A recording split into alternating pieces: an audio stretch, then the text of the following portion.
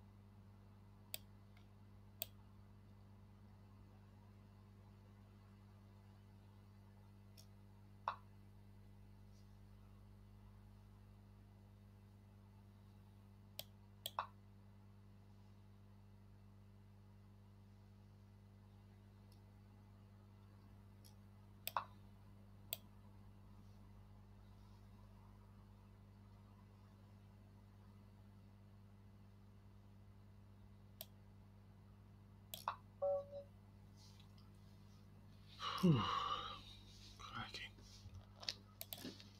Bit of analysis on that one.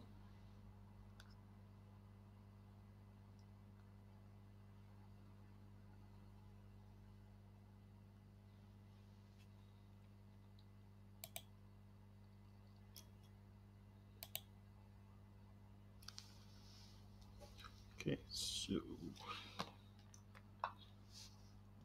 opened up with the e4. Opponent pushed down onto our pawn, so we then captured. These games are getting tougher and tougher, so that's why I'm playing less of them, or else I'll get the supers. Okay, so they brought the queen back, so again it's falling in line with the previous games where the opponents had moved their queens 2 or 3 times in the beginning, in the opening, and it caused them a bit of distress because it just kept getting chased around, so that they weren't really allowed to develop their pieces to the fullest extent.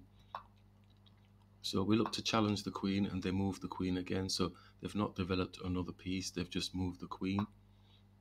And so we've developed 3 pieces now, and the opponents only moved their queen once. So they go and capture, they go for a greedy munch. We don't mind going for a greedy munch. It does have the shock factor because you go, oh man, I'm down a pawn, what am I going to do? But positionally on the board, they've only developed 1 piece, which is the queen.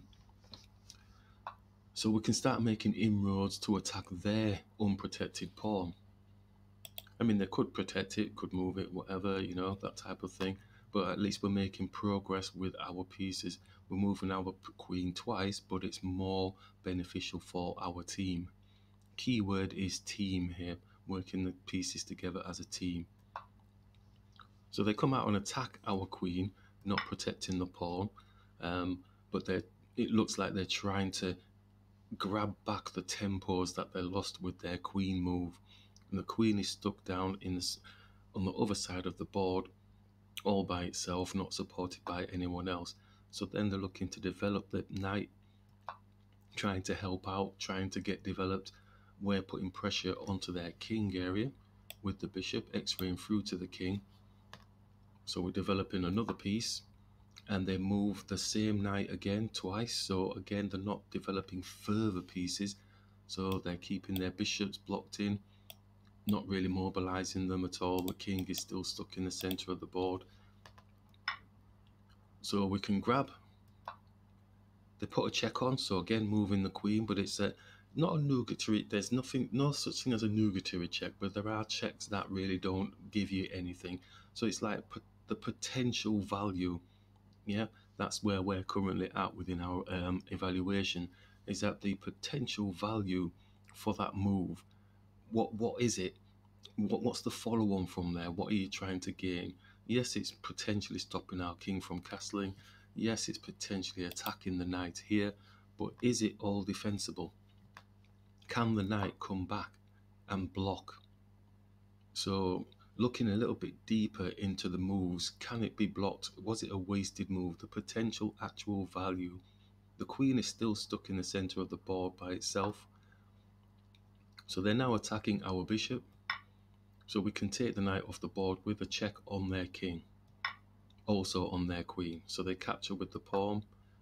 Our knight now can come and attack their queen. Gauge bar is kind of on our side at this moment in time, which is, you know, unusual, but we're getting there actually, because we're trying to improve the potential value of the move. Our potential value is that we're attacking a higher piece with a lesser piece, and it can come back and defend itself. Is also attacking the weak pawn here if we can get some support towards it. Our downside is our bishop is a little bit blocked in at the moment. So we're falling foul of potentially overpressing ourselves.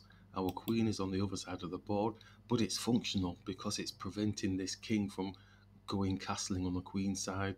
It's blocking off any links they've got with their rooks at the minute in time. We can safely go and castle, but we've got bigger fish to fry at the moment.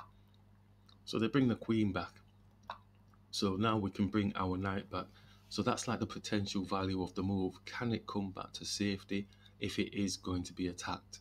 So it's looking forward sense for each of the moves, as far as you can anyway. So they push this pawn down. I'm assuming it's to give the king some space here, but it's not allowed this bishop to actually get out of the game, you know, to get into the game. So again, that's a major loss in tempo as far as I can see in the game. I'm happy for it because it's helping us to build and develop our pieces. So I got wind. Excuse me. So we can grab this pawn here, which is unprotected, and it is actually attacking the rook as well as having the check on the king. So the potential value for that capture is quite immense. So they move the king.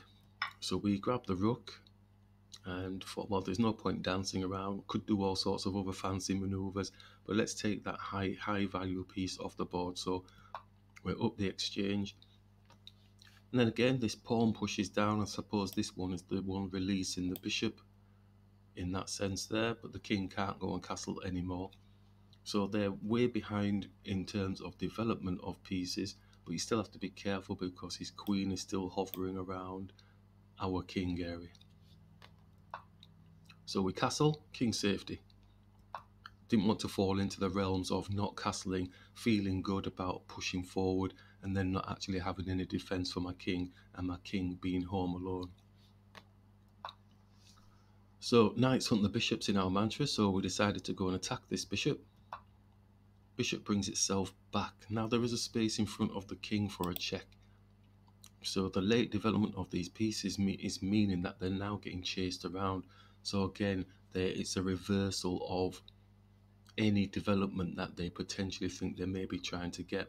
There's no team working going on. Still mindful of these squares here, especially here. And the bishop could do this, but it's not really going to be of any benefit. Maybe, but they can't do it at this moment because we have the x-ray through to the king, pinning them. So we bring the queen round, putting a check on the king, and he maintains the bishop. So one of two things could have happened here, and I noticed it afterwards, especially after we did the demonstration. He could come here with the bishop, but the problem they would have is our knight could go anywhere because we would have a discover check with our queen on his king. So then we relaxed our creative brain and logicalized it to the extent that, well, that can't happen. So the king moves off of the line, so now I'm very wary that this can actually take place.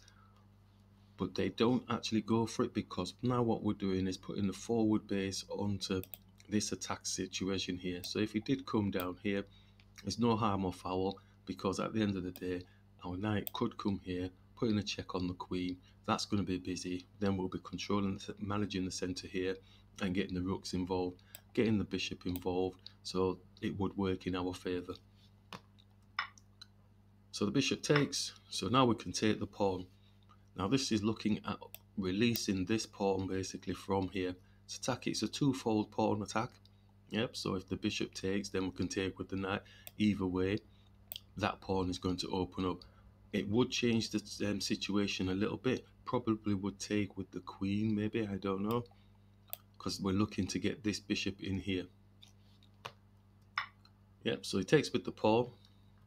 Just let's have a look. If he did take with the bishop, not going to take with the bishop though, is he? Because he's going to lose his bishop. Yeah, so that's really no sense, is that? Yeah, because if he takes there, if he's thinking of going for that, I mean, that's not going to be any good because we'll be going, ooh, we could go here. Or we could just take his queen off the board. So yeah, that whole continuation wouldn't work if they took with the bishop. So took with the pawn, so then we could come through with the bishop, releasing pressure from this bishop here. Queen is protecting this bishop, so we have to be mindful of that. So now we can capture the pawn with a check on his queen, and we can take their bishop off the board quite nicely. And now we're looking to really sort of condense the area with our own queen if need be, developing these rooks.